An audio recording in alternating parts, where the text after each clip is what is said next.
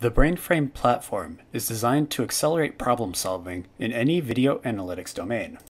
The textile industry has experienced a rapid change in how consumers are choosing their garments. Personalized garments have become mainstream, leading to smaller batches, more variety, and shorter delivery periods.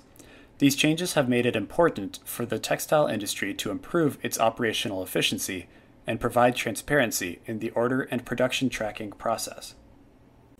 This project was done in partnership with Intel and deployed by Kinco, a manufacturing automation company.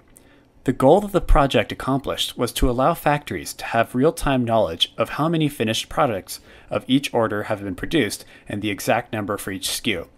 This allows the factory managers to have real-time information on which order is on the production line and how many have been made, at which stage, and the throughput of each product line at any given time.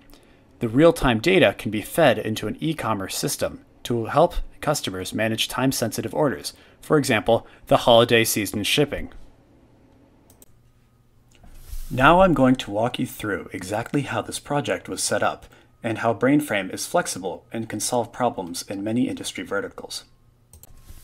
The first step of any BrainFrame project is to add video sources to the platform.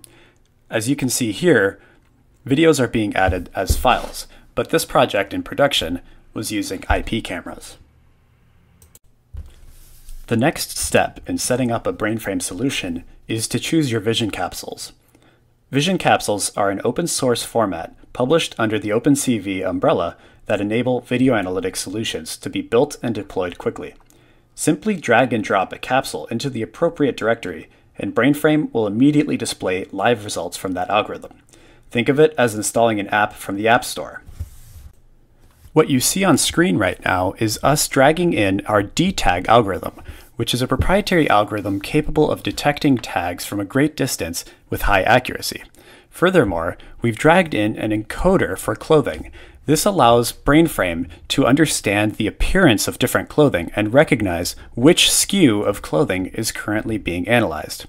Finally, we have our counter capsule, which is capable of counting work based on information from the other two capsules. The amazing thing about the Vision Capsules format is that it organizes capsules into a graph of inputs and outputs. So capsules can work independently of each other but receive inputs from the other capsules. BrainFrame will automatically schedule the inference of these different algorithms. Now, once a capsule is loaded, it can expose different settings that can be configured by the user to BrainFrame, which will then show it to you through the UI. What the operator is doing right now is changing settings on a stream-specific level. So they're essentially saying, for this particular video, I want this capsule to work in this particular way. And they can also change settings on a global basis.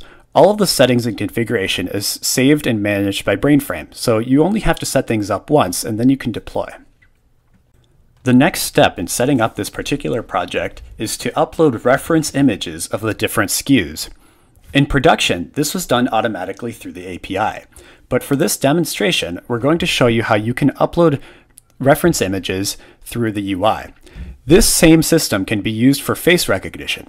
You can imagine dragging in a face recognition capsule and then uploading images of employees for a particular store so that you can know what time they arrive. In this case, we're uploading reference images of clothing, and the clothing encoder will be used by BrainFrame to recognize them later inside of the live video stream. Now with those reference images uploaded, you can actually see the SKU being recognized correctly there as being 0001. This is all happening in real time based on those uploaded reference images. Now that we can see the SKU being correctly recognized, it's time to put all of this together using BrainFrame's dashboarding system. It's easy to create and modify these different queries in order to show real-time dashboards to the end customer. As you can see here, there's a dashboard showing the different SKUs and the amount of finished work that has been produced for each SKU. So every time a worker finishes folding, packaging, and placing the clothing in the output pile, the count will increase for the correct SKU. This allows the worker to change what SKU they're working on at any given time but still maintain the correct count. To recap what we've covered, the first step of setting up a BrainFrame system is to connect your video sources. These can come from video files, IP cameras, or even webcams.